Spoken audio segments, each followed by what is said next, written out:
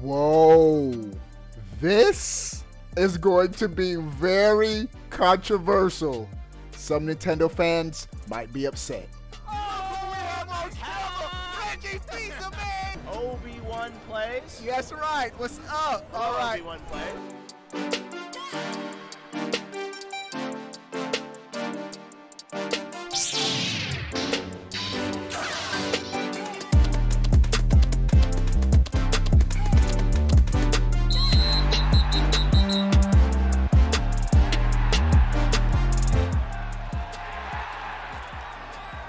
What is going on, everybody? How are y'all doing? Before we get started with the video, give it a like. Let's get it to 400 thumbs ups, broski. All right. We have some dope news items for this video, but the first one, this is big. All this time I've been saying Nintendo's coming out with a Switch Pro, but they're gonna be like the PS4 and PS4 Pro was. Play the same exact games, but at higher frame rates and better resolution. That will be it for the most part. But now it looks like that may not necessarily be the case. Coming from Reset Era, industry insider Nate Drake, he is reporting that there's going to be some third-party games on the Switch Pro that will not run on our base model Nintendo Switch consoles. This is the exact quote coming from GamingIntel.com. There will be some select exclusives, especially from third-party partners, and may not be a big number of them, but I know of at least one. Bro, I have to say this makes sense, but at the same time, some dudes might be upset. But here's the thing. You've gotten 5 years. The Switch has been on the market for 5 years. And the Switch has missed out on key big third-party games that I thought would have been a no-brainer on the Switch. Games like Final Fantasy VII, I thought would be just on the Switch. Games like Cyberpunk, anybody? No Switch owners want Cyberpunk? Technically, based on how it ran on the base model, PS4 and Xbox One, technically could have ran on the Switch too. But big AAA games like Cyberpunk may be on the Switch Pro and not the base model Switch. I have to say, it sort of makes sense. I also think, though, that with the whole cloud streaming, that games that can't run natively on the Switch, just have it run through the cloud. Games like Hitman 3, punching way above the Switch's power grade, but through the power of the cloud, it was able to run.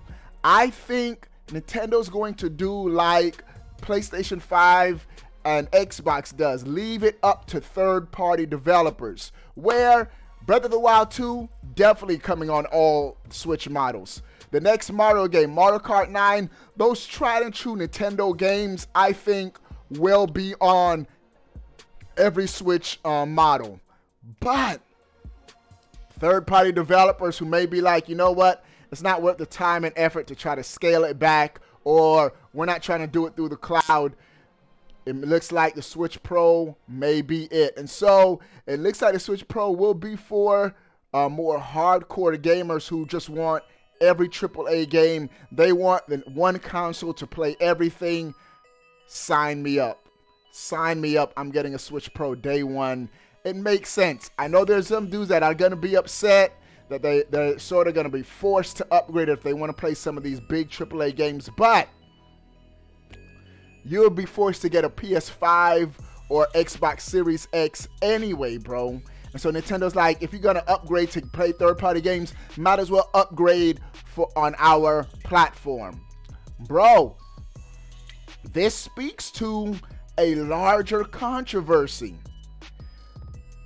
Many of the complaints of the Xbox Series X is they're trying too hard to not leave behind Xbox One users. What do I mean? Games like Halo Infinite will be playable on the OG Xbox, meaning they're making a game that's going to be scalable for a 12 teraflop console and a 1 teraflops console. That's a broad range, a lot of development time and effort. And some fans are saying, who just bought their shiny new Xbox Series X, bro, cut loose the past and just make your games for this platform so the games could be better optimized and run better for the new hardware. So interesting to see the approach Nintendo's going to take, but this leak / rumor gives us a hint on what is going to be possible for the Switch Pro. All right, bro, next news item. What if I told you Xenoblade Chronicles 3 is in the works? Take this with a grain of salt. This is coming from comicbook.com. Composer of Xenoblade Chronicles 2, Yasunori Mitsuda, he recently stated that he's preparing for, and I quote, a large-scale recording that is planning to take place in April. And he said that this project is larger than anything he's worked on in recent past.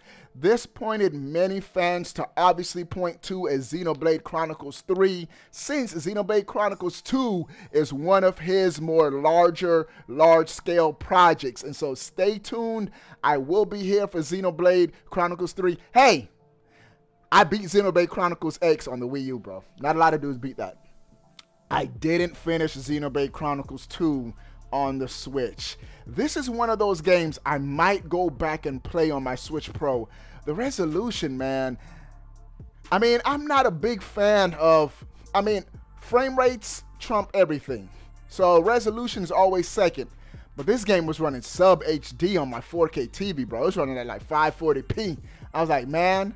And I just got sidetracked playing something else. Hey, speaking of Xenoblade, Pyra is the Smash fighter no one wanted, but everyone loves. Bro, she's so good in Smash, bro.